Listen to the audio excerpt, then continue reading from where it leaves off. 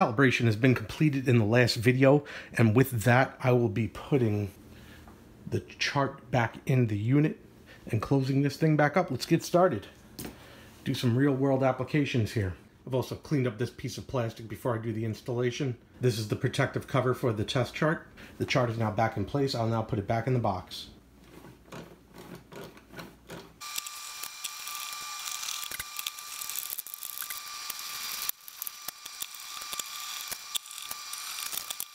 So I just want to talk about a couple things before I get started doing any testing. And this is stuff that you kind of learn as you go through repairing the unit and doing the calibration. Interesting note, when I got to the bottom of the article on the web page, the author of the web page had actually also come to these conclusions as well. And this is basically the thing. This is obviously a consumer grade unit, and for pass-fail does an incredible job. But the thing is this, as I look at this, I was saying to myself, it just came right short of the finish line for what could have been a lot more precise handling of getting the actual value of the Micromhos for the vacuum tubes. And this is the problem, right? The shunt control, which is dialed in for a specific number as indicated here to get the pass-fail is perfectly fine, right? So if it says for the 12AX7, 58, and you get it on that 58, you're good. It's going to fall into that good area, and you don't really care about the value as long as it's an approximation. The thing is, when you're actually measuring the mutual conductance, and they want you to get it on that 3000, assuming that this thing were perfectly calibrated, nobody's ever going to get that thing right on that 3000 there. What they should have done for this unit is, for measuring the mutual conductance, is a separate function switch that moved away from shunt and went from the 3000, 6000, and 15,000 position, and didn't use this knob to set those values. And that would have been a lot more accurate. It could have been separately calibrated away from the shunt control and would have been a lot more repeatable between tubes, but they didn't do that. So if you're off by a little bit, it's going to move that needle around, and it's just not a good design. They should not have done that. The other problem is the bias is measured from 0 to 100 on this dial, which again is fine for pass-fail. That itself is not a problem. You could have the bias measured from 0 to 100. The problem is there's no meter to tell you what the bias voltage is. And what they should have done is given you a value of what to set the bias to, and then have a value of what the voltage should be. That way you could know what the actual bias is for the tube. This is kind of a shot in the dark. There are other things within this unit that would change those values that you can't control, but those two things would have definitely gotten this close enough to be a contender. Wouldn't have gotten you down to 5 Micromhos, like a laboratory grade piece of equipment, but it would have gotten you definitely in the ballpark. That's my thoughts on that. And I'll point out, as I do in each one of these videos, that there is a shadow, and the shadow shows up in the meter, not the needle. So it always looks like it's off by 1 graticule. This is the tube that was used in the very first video. And this one impressed me because this is the first one that I used in testing after I had restored the unit. Why it impressed me was because the expected amount of Micromhos that comes back on the Micromho test is 1250 on the triode. You can see it in the video, but take my word for it, 1250. And when I hit the test button, this thing came back with exactly 1250. Unbelievable. And I was like, that's amazing. But I'll tell you right now that this tube, as shown in the original video and in this video now, has a higher emission on the second triode than the first. The second one does not come back as 1250. Begs the question, is the second one 1250 and the tester reads low? You know, nobody knows. I'm gonna make sure my line test is set here.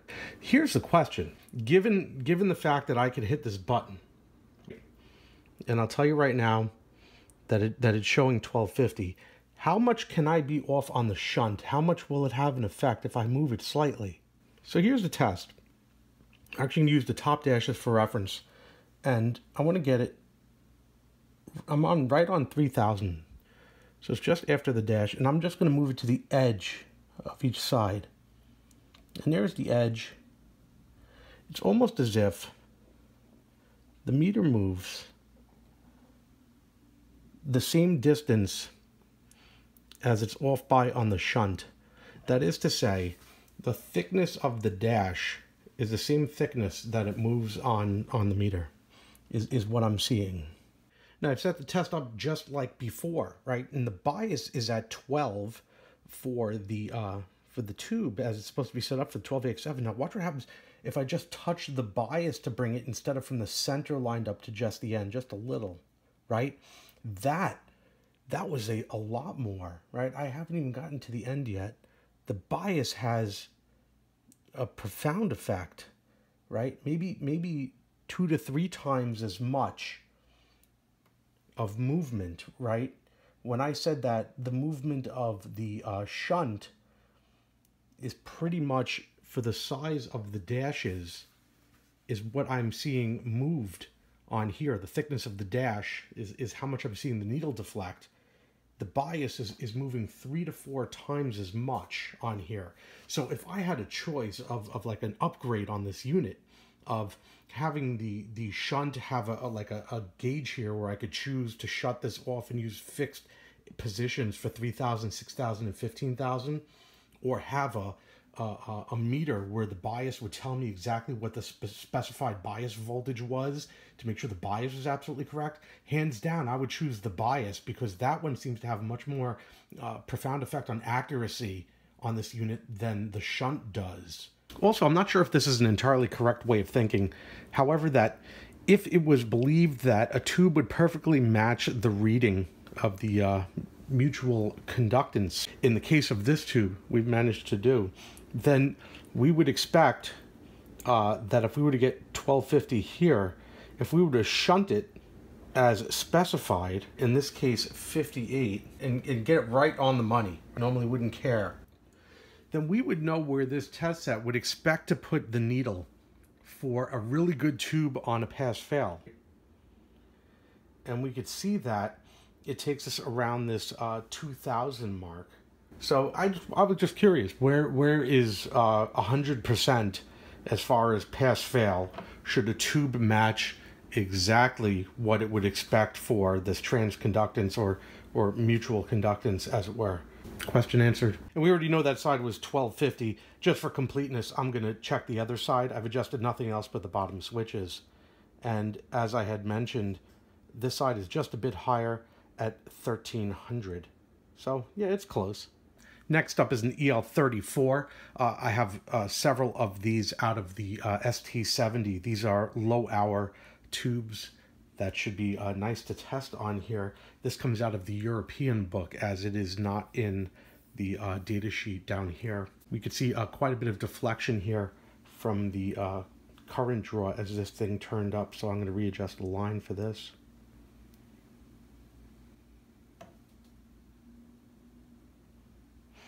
Again, we see a tube that tests good, right?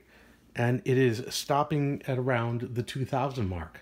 I see from the paper that we should see a value of 6,000. Interesting, 6,000 is just at the cutoff for the other value, so I'm going to have to use the 6,000 value on the shunt.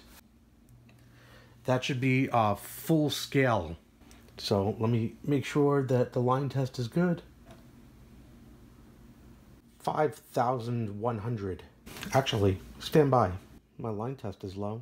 So due to my air conditioner cycling, the voltage had changed. What I'm actually seeing is 5,400. So that is a much closer value to 6,000.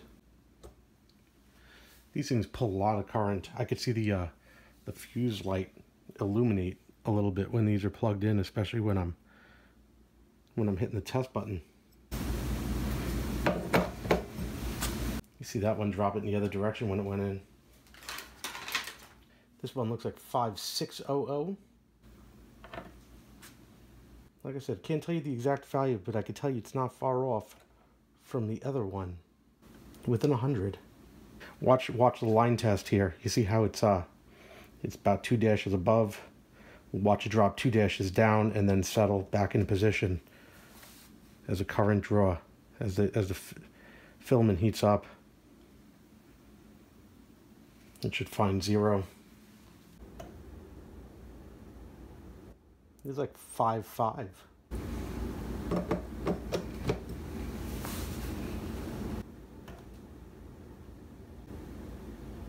And this one's 5.6.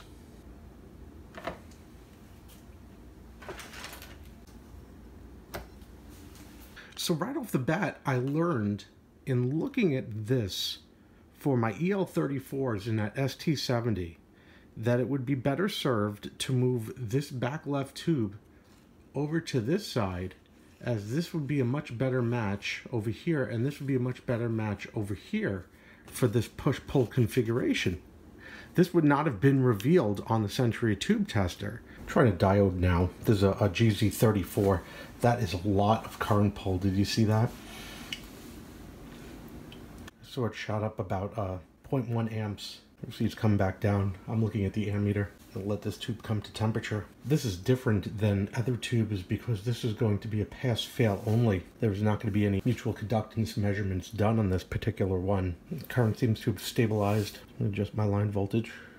So this test is going to measure individually both sides of this rectifier, so we can do one at a time. So I'm going to hit test.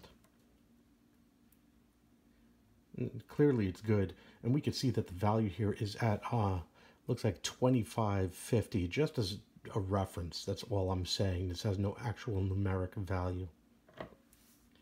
So I have made the slight change from 6 to 4 over here, and that allows us to test the other plate. So I'll hit the test button,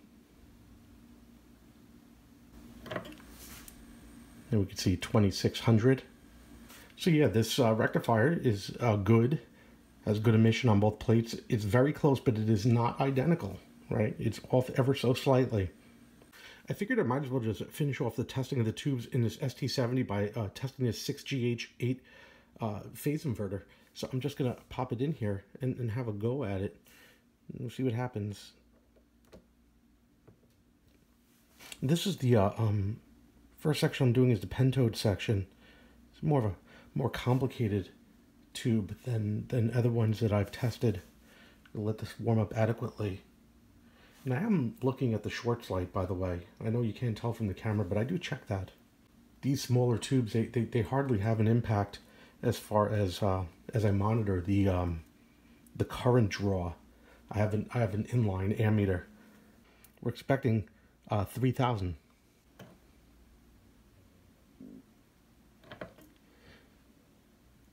Looked like it was just about to stop full scale. What I'm gonna do for the purposes of this video, I'm gonna dial it back a little and see if it was just about to stop there, because it looked like it just went over. So what we're looking at here, based on what I found, I'm putting it at 1 dash past, right? I'm not gonna put it at 2 dashes past, based on what I've already learned already. Yeah, and wow, yeah, that really actually works. So it's 2 dashes past. It's 1 dash past is,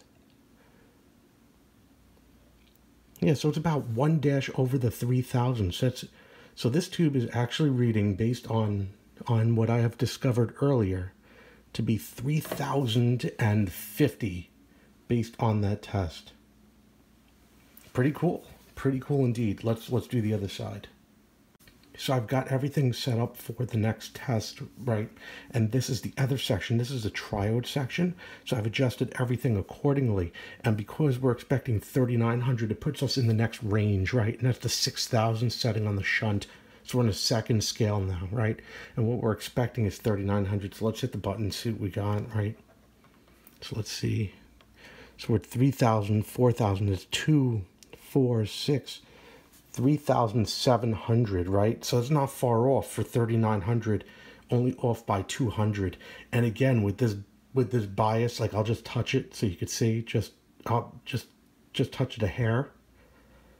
Like if it was at 20 and a half, and not even, right? If it was 20 and a half instead of 21, it would have showed 3,900. So that shows you how twitchy the bias can be, right? So these numbers are very close to the values of the tubes. I'm very impressed. So here's something cool. I couldn't test this on the Sentry. It doesn't support this tube, or it's unknown to me, this style. And generally, Magic Eye tubes on the Sentry, as I understand it, you can't actually see the function. You can only test for the emissions within the tube itself, right? On this one, you can actually test it and open and close the eye, which is pretty cool. I'll show this function now. So this test is unique in that it does not use the meter at all. The meter deflects, but there's no reading to be gained by it. The output is actually on the tube itself, right? So this is kind of rare for a tube like this. So I'm going to hit test, and we could see that the tube works. This is in the open condition. Let me see if I can move the camera closer. So there's the open condition for the tube when I hit the test button. And then I make a slight adjustment. I change the screen from 0 to 2, and I hit the test button again, and that's the closed condition for the tube. So the evaluation is done based on the quality of the tube itself, right? If it looks good, there's closed, there's open.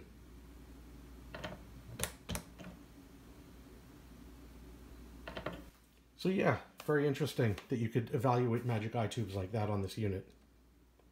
Here's a 25Z6 from the AC/DC radio days of transformerless design.